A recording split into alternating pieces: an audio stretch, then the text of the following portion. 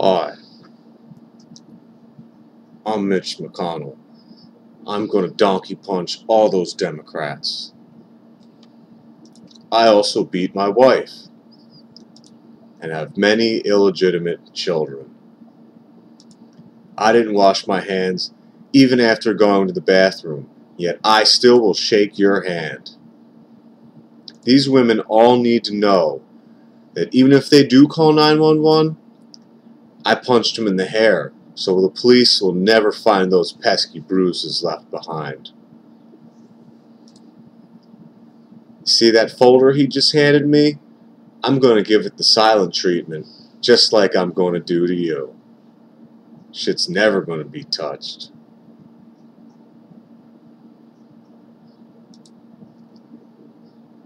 That's me stealing a purse from an old lady so I can buy some more crack rock. All those pieces of paper in the middle of the desk, those are basically checks for their slush funds. All those people, I have them all in my pockets. So I'm Mitch Mitchell.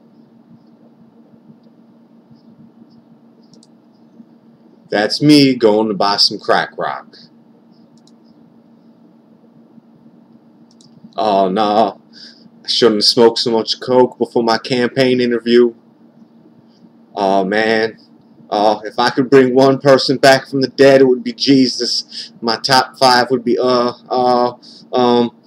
Hitler, Charles Manson, King John Il, and of course, Dave Thomas. In that order, man. Specifically in that order.